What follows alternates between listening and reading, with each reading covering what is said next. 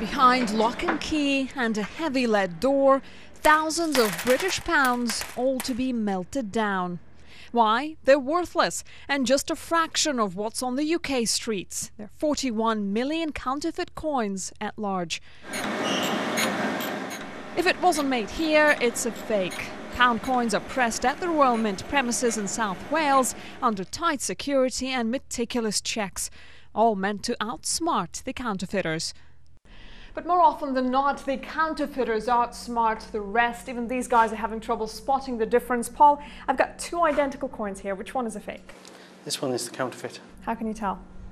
Very quickly you can see this image and how blurred it is, and also you can see the milling on the edge is very poor. Well, they're getting quite good, aren't they? So some of the coins now are getting more difficult to detect. In fact, they're so difficult to detect, even the banks are passing them on. The Royal Mint says 1 in every 36 is a fake, a record number for Britain. The euro coin is much more difficult to copy. It's the €50 note the forgers prefer, but the ECB says fewer have been seized this year. And in the US, it's a $100 note, so popular with con artists, the Treasury had to come up with a new one in April. Counterfeit pound remains a homemade enterprise and is difficult to track. The only solution, some say, is to simply reissue the pound altogether. At the moment, we have a situation where the people are being robbed of their own currency and the currency itself is being debased.